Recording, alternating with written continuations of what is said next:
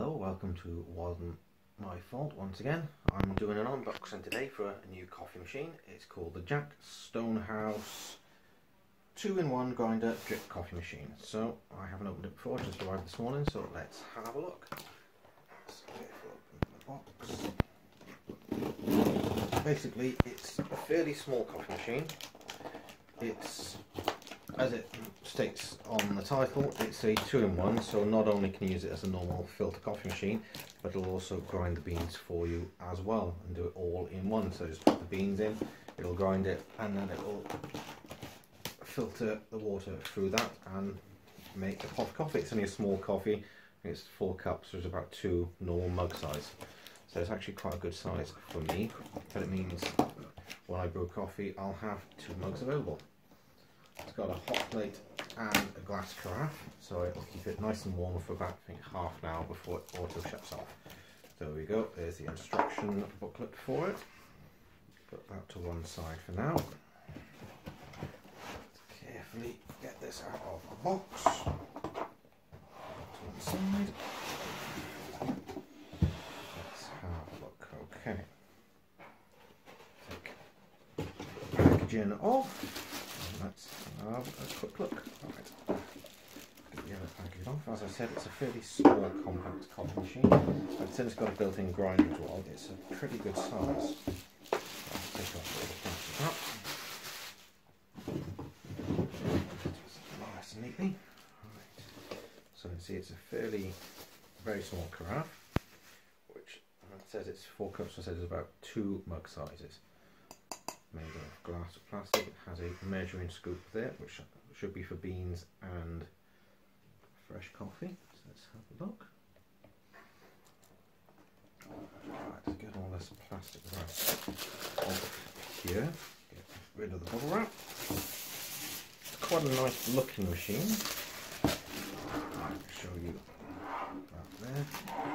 I'll show you that how it looks. That it is fairly small, compact, nice colour, just stainless steel and black. Fairly simple operation. You have, I'll show you there, you have a control start and a knob there you turn to use regular already ground coffee or grind the beans yourself. So there doesn't seem to be many other options than that.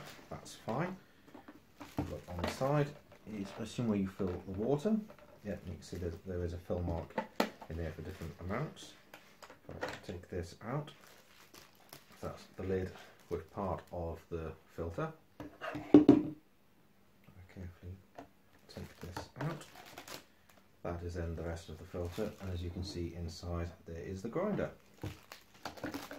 Okay, pretty straightforward to be honest. I have already bought some coffee beans ready to go. So let's get the cable ties off here.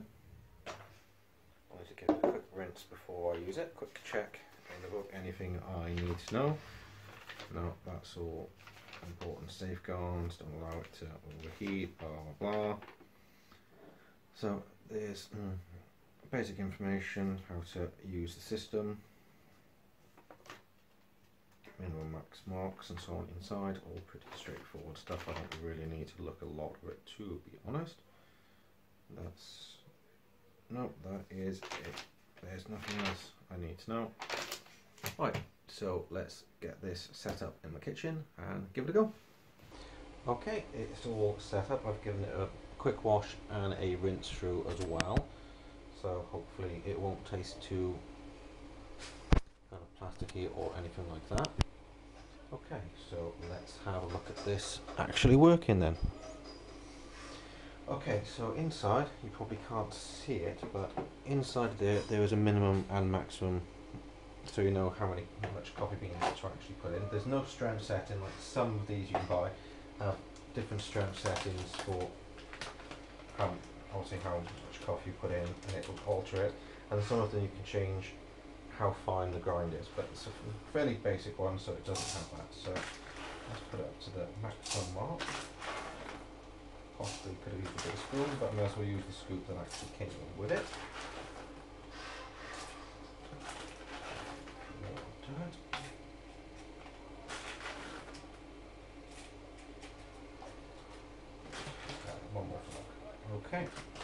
just generic coffee beans I got from my local supermarket, Tesco, if you really need to know, but anyone not in the UK, you may not know what Tesco is. Okay, so this goes back in, but the whole, I'll show you coffee beans in there. The whole unit comes out for ease of cleaning, which is pretty good, because obviously you need to clean out all the coffee beans after each use. Okay, side flips open, pour the water in, so inside there is minimum and maximum markings. It makes a maximum of 4 standard cups, or really 2 mugs it should be. But we'll see how that stacks up once it's actually brewed. Okay, put that on the hot plate, close that up. You see this part is actually a safety shut off, so if you don't have this attached, it will not actually operate. So put that on, slide it back so you can see it a little bit better. And see this off, filter coffee and bean grinding. So let's put it on grinding beans, and fingers crossed, let's see just how loud it is and how long it takes. Really loud, but it is grinding beans, so you expect a certain amount of volume. I'm actually looking forward to this. I do like my coffee, so we'll have to see how good it actually is with the fresh ground beans compared with regular filter coffee. Hopefully it should stop grinding soon. There we go. It's now finished grinding, and it should now start the brewing process as well. And here it's heating up the hot plate. It's still a little bit damp from when I've actually rinsed it through and washed it. So it should start filtering coffee through any time now. So let's just give it a moment and see how long the whole brewing process actually takes. Obviously different machines take different amount of times. I actually picked this up from Amazon about 2 days ago. I was just idly looking around at coffee machines. I've got a few. If you've seen my Instagram posts, I've got a few different coffee machines. I've got the Philips Sensio, which uses like little coffee pads, so I can show you while we're waiting for this. So Sensio uses coffee pads. Now there's 2 different sizes. These are the large ones for mug size. You get various flavours and types, and you get smaller ones then for espresso that you can then use 2 for a regular size mug. So let's have a look if I've got any here. Got them in the cupboard. I've got lots of these. You can see ones I picked up quite cheap on Amazon, actually imported from Poland, I believe. Open this up.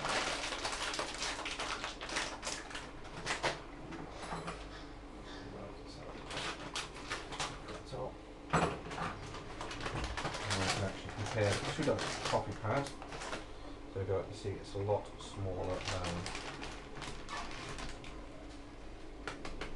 the mug size. See the difference in size. And we have the 2 different. So we got a small one there, fits in, and then the large one for the large size. You can obviously use 2 of these in that to make a mug size, or 2 standard size espresso cups. So you have those choices.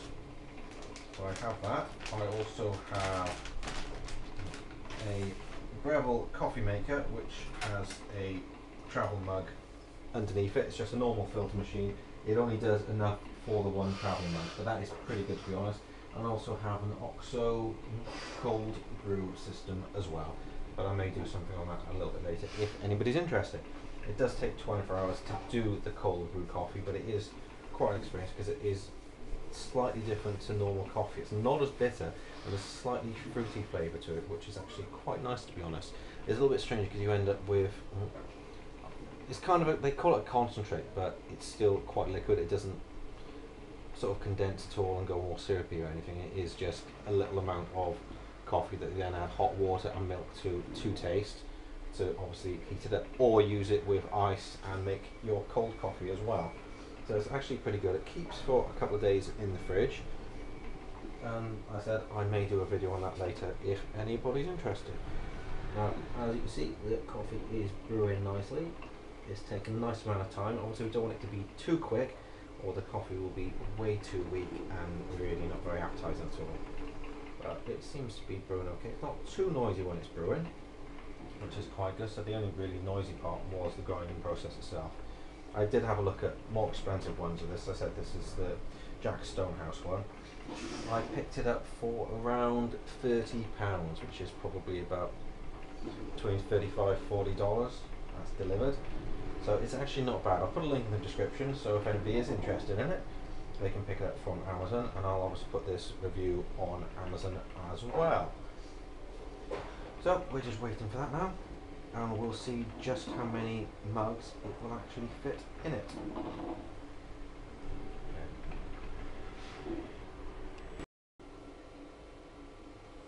Okay, so it has now finished brewing, so let's just have a look at what the coffee is like. The aroma is not bad. It smells a little bit different to normal filter, but obviously it would depend quite a lot on what beans you use. Okay, how much is left? Not a lot left. Didn't quite fill it to max anyway, so I could potentially put a bit more water in it, but I'll probably just about get 2 months. Obviously, if you're having milk with it, you would get a little bit extra as well. Okay, so I'm going to go sit down in the living room and see what it tastes like. So here we are. I've got my coffee. I'm sat in front of the TV. Best place to have coffee these days. With something, well, there's never usually anything good on normal TV, so I don't watch normal TV. I only watch Netflix, YouTube, and Amazon, to be honest. So, well, see what it tastes like. It's really hot, but luckily, I only really like coffee really hot. I don't mind cold with flavour in. Normal cold coffee, no, I can't do it. But coffee for me has to be hot, black, and strong. So let's see what it tastes like. That's actually not bad at all. It's got really nice flavour. It's not too bitter, which is quite good, and it's quite good strength to it. So no, I actually quite like that. There's a slightly more fresh flavour to it. When you get normal filter coffee, it can be quite bitter, and obviously, like all of us, they always tell you can only leave it in the cupboard or in the fridge for a certain number of days once you open it. But nobody ever does that. You don't necessarily drink it every day, especially if you're like me, you've got a few different types of coffee available. I think it's probably better having the grinding it as you need it, rather than having freshly ground in a bag, sitting around for weeks on end, and then using it. So no, I'm actually quite impressed. It's a pretty good coffee machine. For the price as well, it's the price of, well, it's pretty much a regular filter coffee machine. You can pick them up slightly cheaper than that for large ones. Obviously they're a lot larger capacity, talking sometimes 12 cups. I live by myself. I occasionally have the odd person over, but I've got several different coffee machines, so it's not usually a problem, to be honest. Just for me to have 2 cups when I'm doing something else, playing computer games or making videos or whatever, having 1 cup and then having another one available straight away, warm, without having to brew again and clean anything out, is going to be quite nice for me. I'm actually looking forward to it. So yeah, thumbs up. It's a pretty good machine. For the price, I'm actually quite impressed, to be honest. I'll see how long it lasts for. I've seen a few comments saying it doesn't last very long and so on, but I suppose it depends how you look after it. The permanent filter in it is metal mesh, so that should last better than some plastic ones I've seen. It shouldn't discolour and taint the flavour as much as some of the plastic ones. Like I said, I've got the Breville 1 cup travel system, and that uses a permanent plastic filter, so I'm not sure how well that will last down the line. It's already discoloured after just a couple of uses, so we'll just have to see how this one stacks up against that. And in a couple of weeks, maybe I'll do a follow-up and see what it's like actually using it on a regular basis like I intend to. So, hope you enjoyed the video. Please feel free to comment, subscribe and like, and pass it on to other people, share. That would be most grateful. Thanks a lot. Bye bye.